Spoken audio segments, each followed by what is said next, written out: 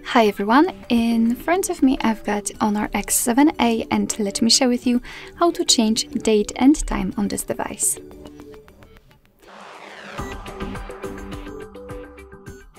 So first of all we have to enter the settings and then let's scroll down in order to find system and updates.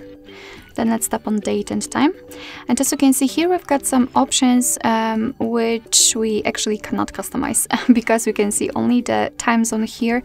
However, that's not what we are looking for. It is because we are using automatic date, time and the time zone. So first of all we have to turn off this option just by tapping on the switcher, and as you can see right now we can freely tap on date and just by swiping change it, confirm it, and the same situation with the time.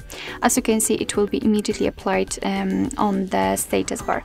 We can change the time zone, just tap on it, and here we can find the time zone we'd like to set and tap on it. So let me pick this one.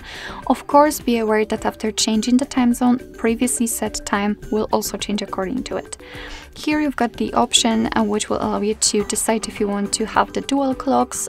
So it simply means that you will have one clock and it will display the hour from the place you're currently in, and the second clock which will display the hour from any part of world of your choice.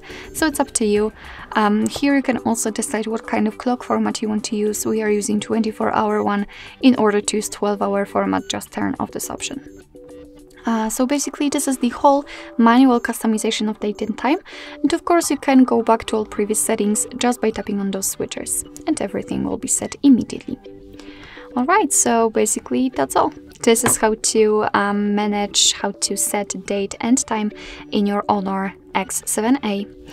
Thank you so much for watching. I hope that this video was helpful, and if it was, please hit the subscribe button and leave the thumbs up.